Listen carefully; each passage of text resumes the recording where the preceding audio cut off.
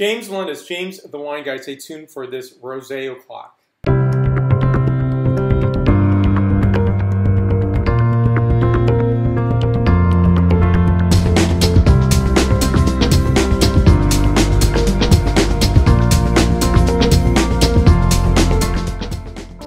So what I've done in the past is I've actually had my wine o'clock video, and I think it's important to back it up because sometimes when I'm tweeting out, I want to give some content and video content on Rosé o'clock. It, to me, is important to do, and I think it's really, getting that emotion, right? If I just say Rosé o'clock, it's kind of, yeah, I see what you're saying, as opposed to, oh, there's a video behind it. And I think that's a really great way of just bringing home dry Rosé movement.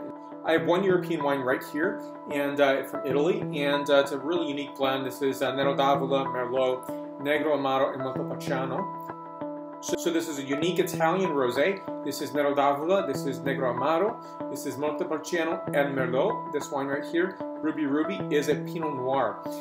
It's a fantastic movement, and I think Rosé o'clock is important to talk about. We live in the best of wine times, and rosés have gotten better, especially in the U.S. And the dry expression is much more impactful and much more memorable, and something you'll go back to.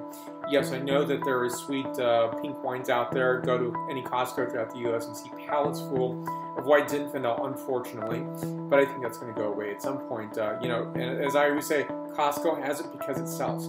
I think ultimately that tradition or that movement, that's a better way of saying that, is going away. People are really seeking dryness because ultimately you get some sweetness that is inherent in some of these great varieties in terms of its rosé stylization. So stay tuned for more, and happy Rosé o'clock to you. I'm on most social medias: Facebook, Twitter, Vimeo, Google+, LinkedIn, and stay tuned for more. Thank you so much for watching, and salud.